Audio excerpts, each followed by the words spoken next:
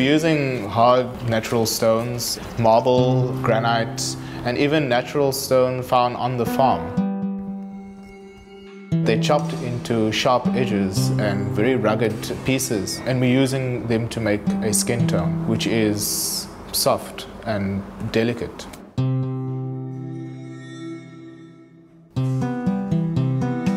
What I like about mosaic is that it takes a whole lot of small pieces and you get a bigger picture once you put them together.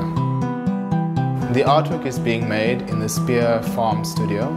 It's situated on the farm, and that's very nice because we get to interact and people get to see what we're doing. They didn't realize we have this in South Africa. This mosaic has about 50,000 pieces. It's taking about 600 hours. At Spier, we believe that art is a tool for transformation. We run a number of different initiatives, and we support projects that acknowledge our African heritage. Heinrich is our first success story. He is our first pure example of what we aim to achieve in the mosaic school at the Spier Arts Academy. He knows the rules, he knows the technique, he's got the skills to do a mosaic, but he's also got the right personality to run a business.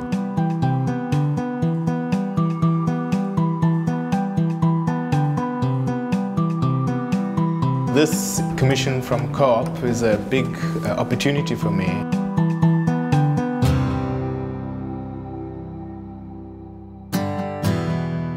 This year we are celebrating the 150 years anniversary of Coop. We said we will relaunch Cirkel Kaffe as a part of our anniversary, and together with that also commission a piece of art from Spier Arts Academy. The Cirkelpigen is a very well-known, iconic piece of design.